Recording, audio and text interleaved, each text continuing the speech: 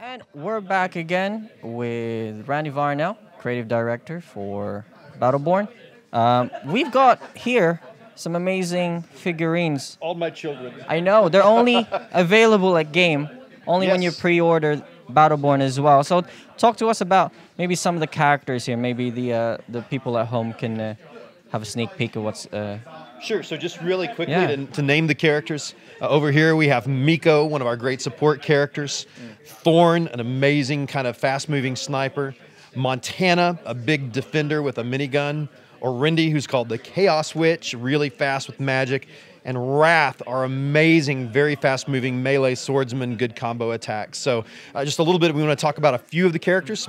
Okay, Miko is one of our favorites. Miko is really cool, kind of very kung fu martial arts inspired with a lot of Miko's moves. We're not sure whether Miko is a he or a she or whatever. It's kind of, we call it an it, you know, in there. But Miko comes from this giant sentient fungus planet.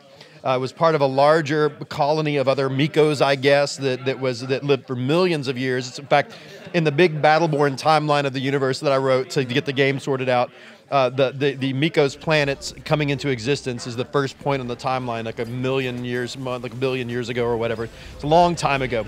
Miko, awesome support character, healer, really good at doing that. Miko can actually take off this little Miko head and throw it down on the ground. You did that playing Miko earlier today. That was awesome to watch. Heals all the enemies around it. Montana, the big guy. Montana is an amazing guy. He's a great visual illustration of why you should never skip leg day.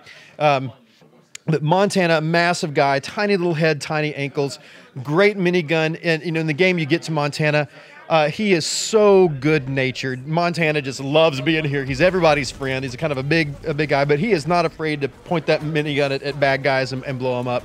Really neat guy. Big tank of a guy. Wrath is our art director, Scott Kester's one of his favorite characters forever.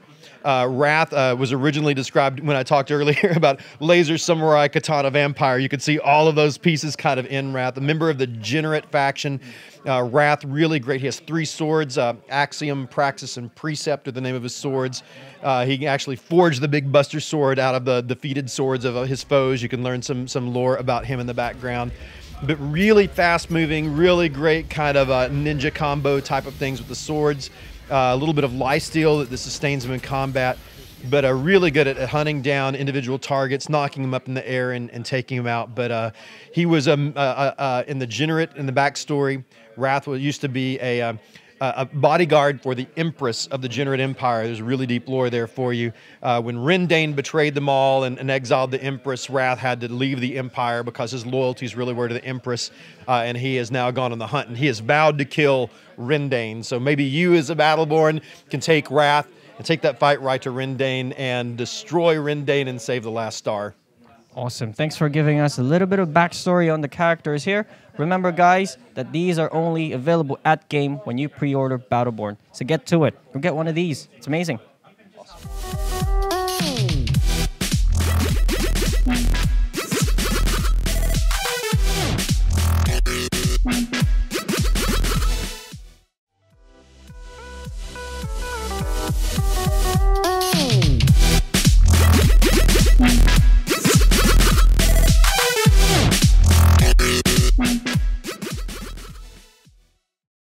Hey guys, it's Rafi from Game, and we're here with Randy Varnell from Gearbox Software, and we're talking about Incursion, a new game mode for Battleborn. Now tell us, what are the main differences in standard MOBA and Battleborn Incursion? Well, first off, you know, in standard MOBA, you're playing top-down characters. You kind of have that old RTS style control.